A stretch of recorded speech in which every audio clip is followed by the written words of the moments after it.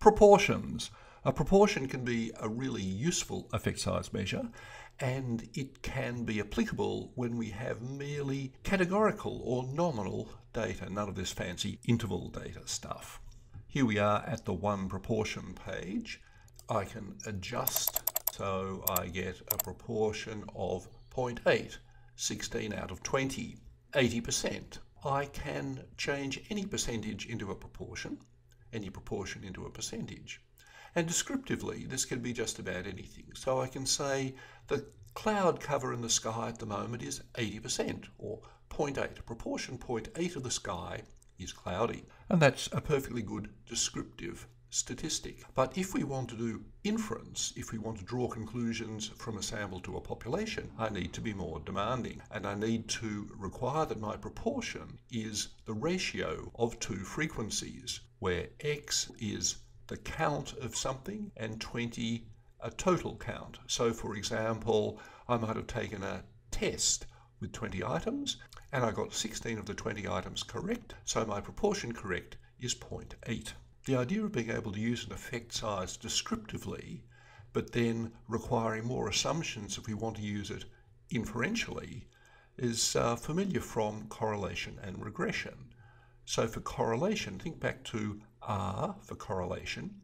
You can calculate R for just about any scatter plot, although it only makes much sense if both Y and X are interval measures. But if we want to do inference, we want to draw a conclusion about the correlation in an underlying population. If we want to regard our data set as a sample, then we need to assume random sampling from a population that has a bivariate normal distribution, quite a demanding assumption. Well, correspondingly with proportions, you can use a proportion or a percentage in numerous situations. You can say, well, I was asleep for roughly 80% of the night last night. And that's a perfectly good descriptive use of a proportion. However, for inference, we need to assume P is the ratio between two frequencies. And our statistical model is that the total number N, 20, is a random sample from some population of potential cases. So in my test example, a random sample of 20 items from an infinite number of items I could have had on my test, and 16 is the number of those 20 I got correct.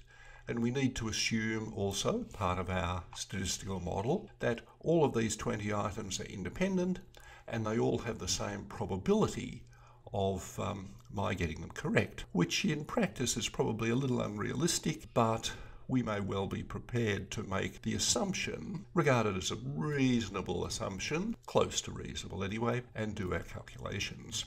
Now let's think about proportions. If I adjust X, you can see how the proportion P goes in discrete steps, of course, and I can label the possibilities with this line. So P in this case can only take those values. So there we are, 16 out of 20. This might be, for example, 16 of the 20 students in a random sample of students remembered to bring their coat on a day when the weather forecast was for rain. And we'd like to use this as an estimate of the proportion of students from the whole population from which we're regarding these 20 as a random sample who are likely to remember the coat on a rainy day. We'd like a confidence interval on this sample proportion 16 out of 20. So the 0.8, which is our sample proportion, is the point estimate of the proportion remembering their coat in the whole population. And the 95% confidence interval, as illustrated of course in the figure, runs from 0.58 to 0.92, from 0.58 there up to about 0.92. Now, if we look at how the confidence interval changes as we change X, well, proportion, of course, is limited to fall between 0 and 1. And as we get up closer to 20, well, there we are. We've got a confidence interval, which, of course, is all on one side of the observed proportion of 20 out of 20, because you can't go more than a proportion of 1. And it's really very asymmetric up near the boundary, the ceiling of 1.